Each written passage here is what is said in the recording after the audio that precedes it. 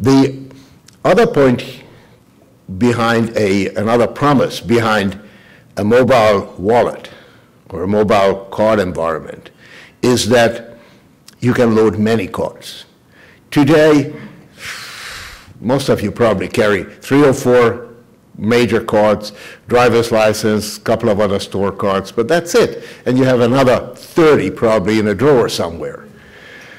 And when you go to a particular store, you say, oh, I didn't bring my card, or etc. Well, in a mobile phone, you can put hundreds of cards.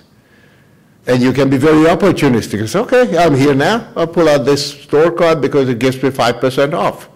It works for the store, it works for you, it works for everybody. What doesn't work is the card sitting in the drawer.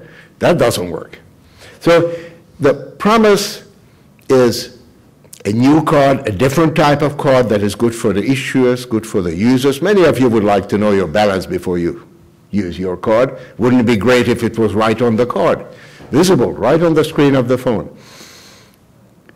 Tying together marketing and payments, many cards, and ultimately convenience. Today, where we are at is that the mobile phone is handier than your wallet. It's in your hand a lot more often. Go to the airport. You see 80% of the people buried in the screen of their phone. You don't see people with their wallets in their hands. No, the phone is in your hand a lot. So it's ultimately more convenient.